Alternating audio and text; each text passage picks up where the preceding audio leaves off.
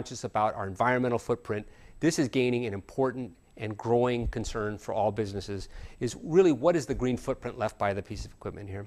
And in this regard, this line printer is actually really one of the most green technologies you can use for printing. Of course, it's an Energy Star device, which means that it's in standby mode. It is using only a fraction of electricity, consistent with the ever-tightening Energy Star standards. But there's a lot of pieces of equipment today that are becoming Energy Star certified, and they're focusing on that standby power reduction.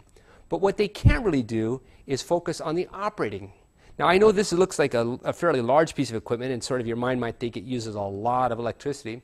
But in reality, it actually uses only a very light load of electricity. Maybe, let's say, somewhere on order of magnitude when it's printing, about 350 watts, something like maybe 2 light bulbs, if you will. In contrast, a relatively small cut sheet laser printer that looks like it's kind of sleek and energy efficient is actually gobbling power at almost 70% higher rate. The problem is that the cut sheet laser printer uses heat and pressure and things to ionize and fuse the image that actually draws a pretty astounding amount of energy to print every single image. So when you start comparing a 70% increase one technology with another over the life of the product, that turns out to be a pretty substantial difference in terms of the total energy consumed for the year. The second thing is that we have to think about is the amount of waste that you physically produce. Okay?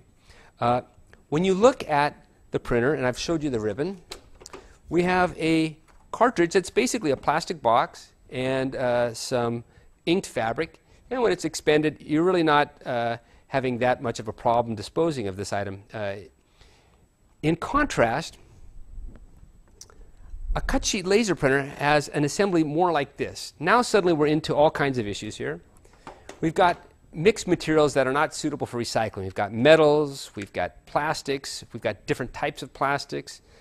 There's still always some amount of unused toner powder in here, which is a fine particulate, is a lung irritant hazard that we have to be careful that it doesn't get out.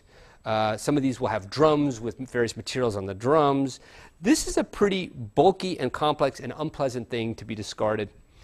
Now, when I talked again about this being 30,000 pages and oftentimes this being only 10,000 pages, it suddenly becomes a proposition of saying, I'm going to replace one of these for every 3 of these guys.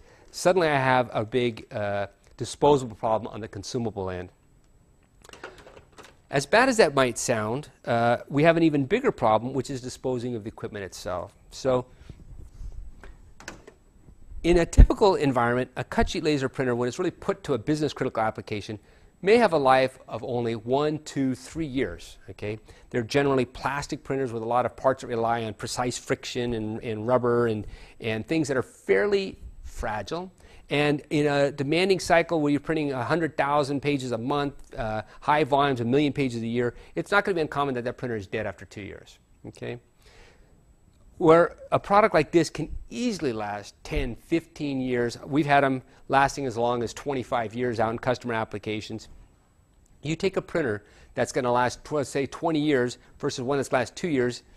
In the lifetime, you might have one of these printers versus 10 of these cut sheet laser printers that have to be somehow disposed of. And then when you're disposing of an actual print mechanism, now you've got even more e-waste issues going on there, and the differential becomes quite huge.